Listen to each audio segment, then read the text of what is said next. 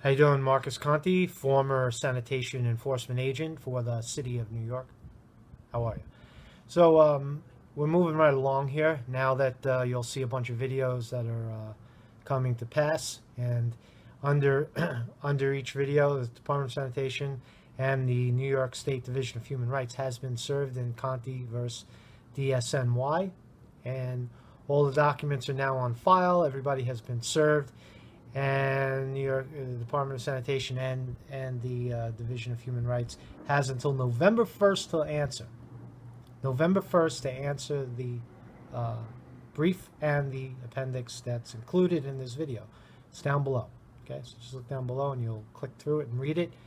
Okay, so now is the time to come forward with any supporting evidence. As you read through these files, especially the agents and the supervisors that were there, and you have imminent evidence, time to get in front of the story.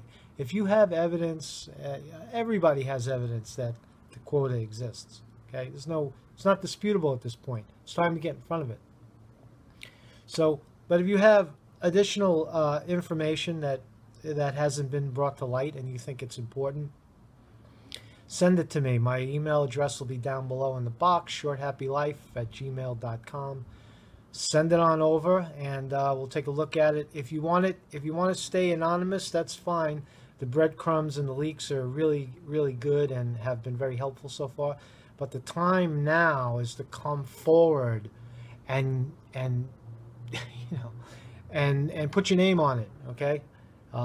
What if you want it? If it's really good stuff and you want it to be part of the court record, you have to notarize it and put your name on it, notarize it, and you know, tell me who you are, position.